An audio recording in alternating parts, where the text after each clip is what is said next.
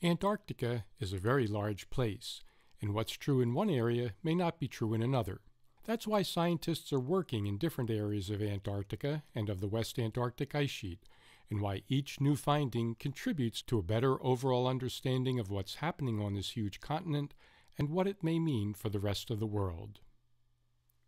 As a community, the glaciological and geological community is far ahead of what we were 20 years ago. There's been a concerted effort with a lot of people working on the West Arctic ice sheet, and so we're far ahead of where we were. Our work seems to indicate that the Ross Sea sector may be more stable than we thought, and so that area could be less susceptible to rapid collapse.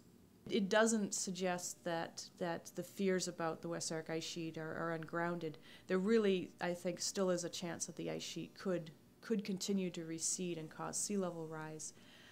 The Ross Sea area is just one part of the West Arctic ice sheet, and there are two other large coastlines where ice can spill quite rapidly into the ocean. One of those is the Weddell Sea embayment on the other side of West Antarctica, and then the third area is the Pine Island Bay Thwaites Glacier area.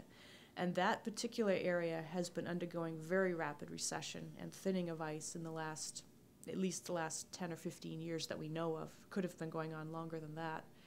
And so I think of the various areas around West Antarctica, that area is the one that we now need to really watch for the future. In Antarctica, as in all of science, knowledge is built up bit by bit. The Reedy Glacier researchers will be returning to study different areas of Antarctica in the future to help increase our understanding of climate change over time and what the future effects of climate change may be on our world.